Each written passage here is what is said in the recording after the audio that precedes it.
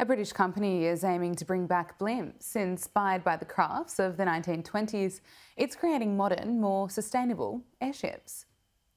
It might look like something out of the 1920s, but this definitely isn't your great-grandma's blimp. British-based aviation company Hybrid Air Vehicles is taking inspiration from old-school airships and elevating them to new heights with the Airlander. It's designed to deliver 10 tons of freight, 100 passengers, and to deliver them to places or take them to places at only 10% the emissions of other aircraft. The first commercial flights are expected to begin in 2026, with Spanish airline Air Nostrum already reserving 10 Airlanders to regionally transport people across various cities.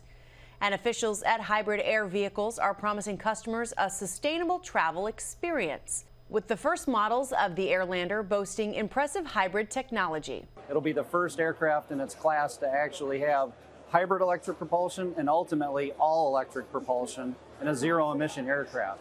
The crafts are more than 300 feet long, can stay in the air for a total of 5 days, and can travel roughly 4,000 nautical miles at a time.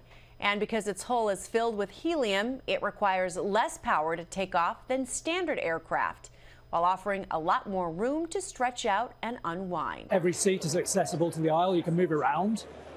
Big windows, flying much lower. It's very gentle. Meanwhile, if you're worried about turbulence, officials say the sheer size and low cruising altitude of the Airlander helps it withstand large gusts.